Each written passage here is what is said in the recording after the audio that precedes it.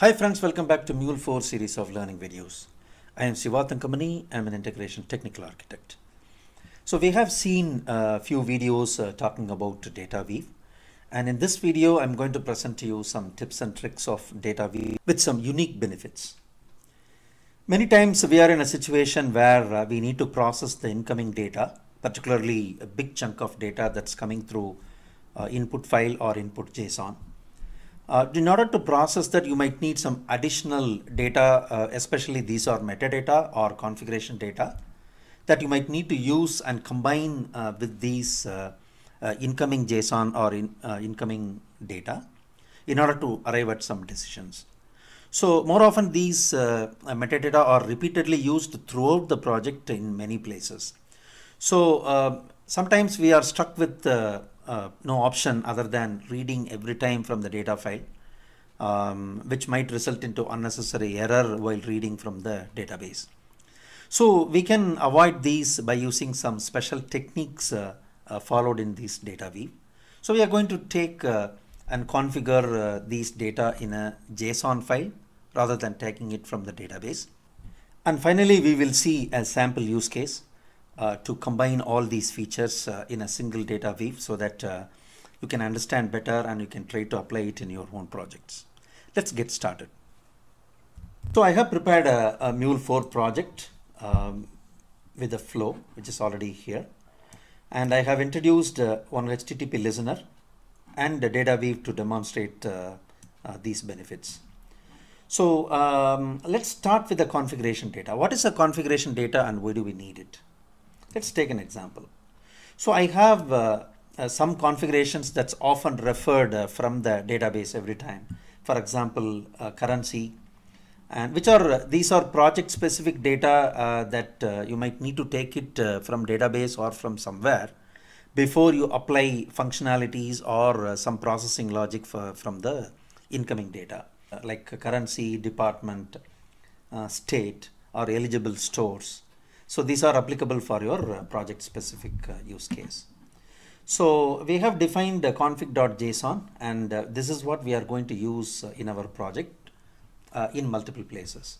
So while you are using multiple places, you should avoid taking it from a database or taking it repeatedly from the file. In order to avoid that, we are going to take these data under a variable as a JSON, and then we are going to retrieve the data from that variable instead of taking every time from this JSON. So how do we do it? In a Mule-4 flow, we have a HTTP listener and the DataWeave. And we have introduced a variable in order to retrieve the content of this config.json under a variable. How do we do that? So I have a resource file taken as a string whose MIME data is JSON type.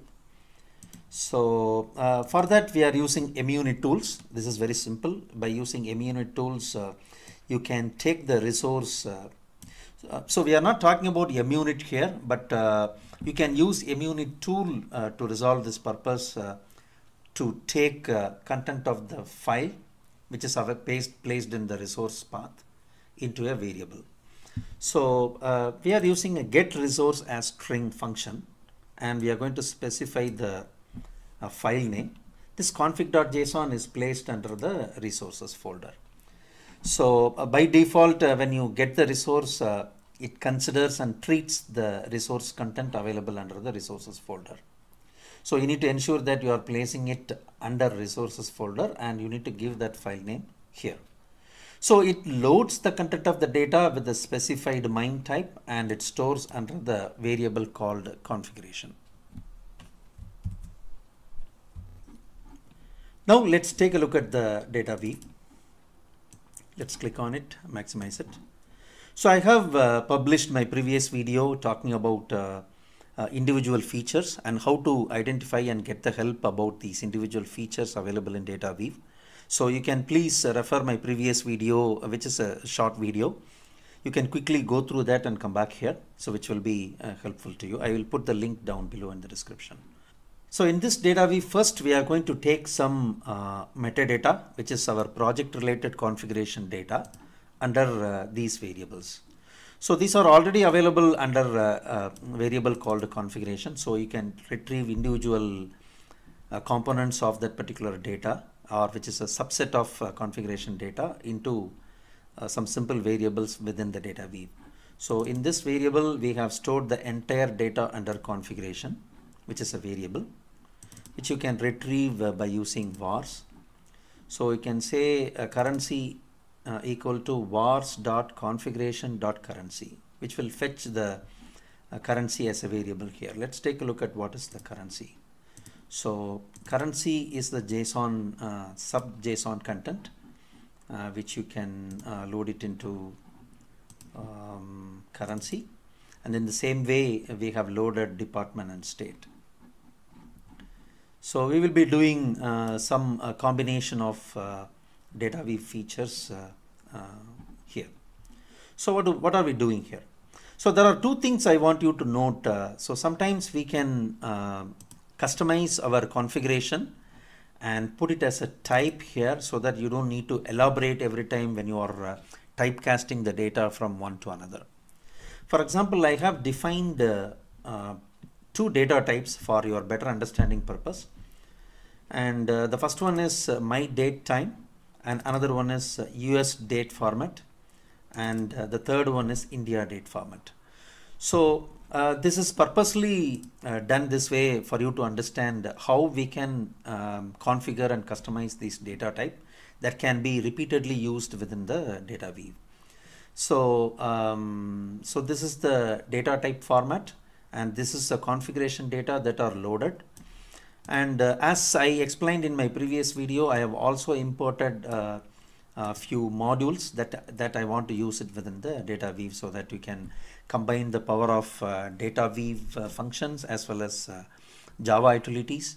So you can bring the entire power of Java and DataWeave under a single functionality and transformation. So I have taken a time by using now. So we are converting the current timestamp into US date format. And next one I have improvised in particular to again to demonstrate you how this can be, or how the features, or how different features can be combined together. So I have combined if with these customized time format, which is taken based on the incoming data. For example, I am deciding the time format based on the country that's coming. If it is USA, I am applying as US date format, else I am following India date format. So this is very concise and easily readable. So that's the power of combining multiple features into one. So when any third party or other team member looks at this code, this is very concise. So the second one is we are loading currency based on the incoming data. So we are taking the data from the payload, and based on the country we are choosing this currency. And in the same way we are taking the department value based on the, because here the department is configured. This doesn't need to be necessarily department. You can use it as per your project use case. So from the set of key value pairs, we are going to choose one based on the incoming data. That's what I have done here. So we are choosing department based on the incoming department ID. And finally, I have a unique use case that you want to convert the given data into an array. So for example, I have used this input JSON. In particular, I have store pickup preferences. So imagine that you are working on an e-commerce project where there could be a scenario of user's preference on the store pickup that's coming as the input preferences, which is a comma separated value. You can split this and then take it as a value by means of delimited list to string array under string utils functions. So I'm using Spring Framework's string utils, which is containing so many functions which you can explore. So we are retrieving this as an array, which will automatically separate it out as an array based on this delimiter comma. That's what we have done here. So the input data contains Chicago, comma, San Francisco, comma, New York. So which can be extracted into an array under the stores. And then you also want to find out how many stores are preferred by using this size of and combine this. And finally, I have an example which I like the most. So you want to find out and retrieve the common elements. Say for example, the use case here is we have certain eligible stores that's available for pickup which is configured, and the user has some preferences. So you want to find out how many preferences match, which is basically to find out the common elements between two arrays. But you may know finding the common elements is a big iterative function which you need to do, but I have tried to simplify by using one line. You can see here. So first I have found out the difference, the content of A but not in content of B. So which will basically find out the difference between first array and second array. But here ironically we want to find out the contrast way of doing the common elements. So common elements can be found out, the differences can be subtracted from the original array, which will give us common elements, which is like A minus B. So you can try to understand and put it as an example. You can retrieve the common elements easily. So let's run this. So I have the result here. So in particular, you can see currency is picked up as a dollar based on the country. So the dollar is coming from the configuration data. And here department computer science is coming based on the department ID given here. So that is also coming based on the configuration data. And stores are the incoming data which we have separated out by using comma into an array for our processing purpose. So you can understand easily here this is transferred as an array. And also we are counting the number of elements in the array within this string which is comma separated value. There are 3 stores. And then you want to find out how many stores are preferred by users based on the ones that are available with us. So we can go back and find out what are the legally available stores, which is Chicago, San Francisco, and Seattle. And here this is Chicago, San Francisco, and New York, and eligible store count is Chicago. And let's give, I have given a spelling mistake here. So I want to give C, now it should be 2.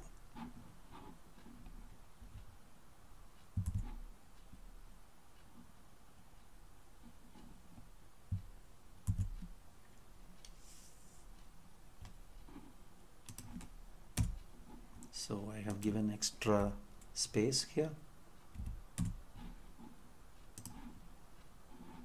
So now you see there are 2 values coming out from here.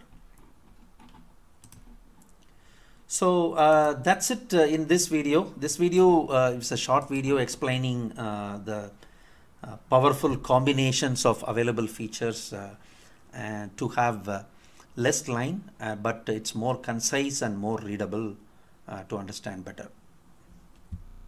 That's all in today's video. Hope you liked it and got benefited out of this video. So if so, please like my video and subscribe my channel so that I can come back with useful topics in the future. So again, thanks for watching. Bye.